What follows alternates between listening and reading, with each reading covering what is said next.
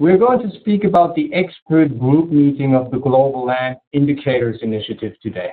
And you represented UN Habitat at this meeting 2 weeks ago in The Hague.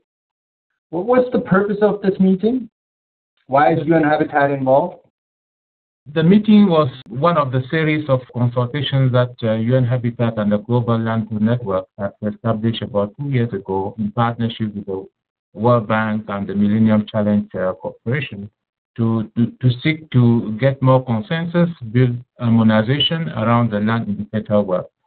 So the first meeting took place in Naples last year, then the second one in April this year during the World Bank Land Conference. And this was the third meeting that took place to actually go down and identify selected indicators that can rally all partners or all actors working on land. And in that context, the post-2015 development agenda came to forth, and they tried to service that particular initiative. Why is it important to push on developing global land indicators, and for whom? Who's gaining from this?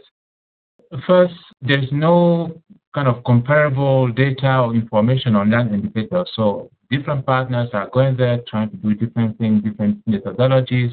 So it was felt that it's important to harmonize at least the way in which data are collected, the way in what are the core type of land indicators that all of us working in the land sector and the other stakeholders can understand and make use of it.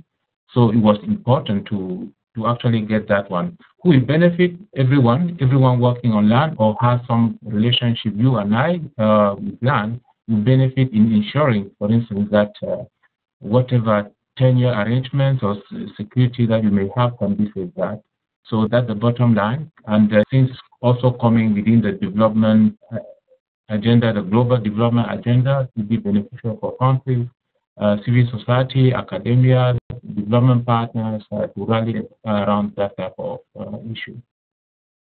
I want to bring in a little bit other people that don't know too much about indicators. Or maybe you can give 1 or 2 sentences on why indicators are not just theoretical stuff. Where do they become very tangible for people that work on land, but the real people working on land, not the policy ones?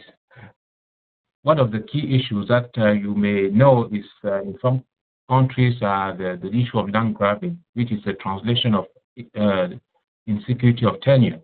So ensuring that there is an adequate protection of rights of people who are using the land is so critical. So for them, it'd be very good to have a global standard or platform on which they will know that they can call upon to protect some of their legitimate or legal rights. So it's a far-reaching, could be conceptual, it might be perceived as so, but when it comes to development actions and agenda, it becomes very concrete and operational. Now, the expert group in their meeting that we just spoke about proposed 4 land indicators for consideration by the member states and development actors in advance on the post-2015 development agenda. Perceived tenure security, secure land rights, equal rights for women, and legal recognition of a continuum of land rights. How did the group reach this agreement, and why exactly these indicators? Now, why this one? First, we are building on some of the consensus that have been dealt with before. The legal dimension was in the Rio Plus 20 outcome document, so we build on that, and everyone knows that without any legal or governance structure or framework, it's very hard to enforce anything that we can come about. The tenure security dimension is really about the legitimacy, how people perceive. You might have all the regulatory framework, but if people are not feeling secure, it might not be that effective. So to balance the outcome with the type of processes and the legal framework that we have. So we build on those processes, and in getting to the consensus, we have some documents that we put on the table. We had a framework that we have been working on, MCC, the bank, and UN Habitat, with the support of the Global Land Network.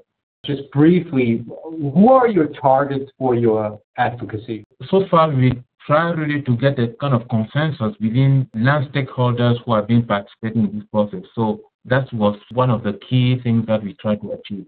Now, moving forward and looking into the post-2015 development agenda, for instance, the next move will be to ensure that member states who will ultimately make the decision, and I'm talking about some who have a bigger stake, could be the United States, the European Union, Africa Group, or and the Group of 77 plus China. So some of these actors will be the next target to ensure that yes, there is a broad consensus that is emerging, and that they will be part of it. Obviously, as usual the case with meetings like this, not all the actors were part of the meeting. So there is complementary work that's been done somewhere else. How do you plan to incorporate their work into your proposal or the overall road ahead framework and to avoid duplication? How do you pull that together? We have to reach out to other communities, development communities, beyond land community, for instance. So that's very important. We are aware of other processes that are ongoing. And we have been fortunate to be also involved in somehow in those processes. We also know that each organization that attended that meeting was somehow involved in other, land indicator development. So we try to reach out to them by sharing what came out of that, the EGM, and also trying to bring what is also emerging from those processes into this. Into what we are also proposing. More importantly, you will know that we try to keep the process open. The proposed indicators are just proposed indicators, and they may evolve, and that's why we are also reaching to the European Union to get feedback and ask those who attended the meeting to reach out to others who might be interested to provide inputs. So by December or so, we may come up with a set of indicators that might not be necessary the exact wording as initially stated, based on the input and insight that we will have received so far. Final question here. You are also a member of the platform's Global Donor Working Group on Land. And what role can this group play, especially in advocacy, to support the inclusion of global land indicators in the post-2015 development group, especially the role of the donors? For us, it's one of the key players. As I mentioned earlier, we're talking to the land community, but the donors ultimately have to, at times, look at the cost of, collecting or making that data available. And in that way, we are the last global donors meeting at the margin of the CFS. We presented the initiative, and in any global donors platform, we try to use that opportunity to rally the donors behind some of the things that they also feel will be important. So their views really matter, and their support is really to make sure that whatever is proposed will also be of use, of interest to them. So getting their view will be very important. And in terms of advocacy, many bilateral donors will be there in that decision moment coming next year.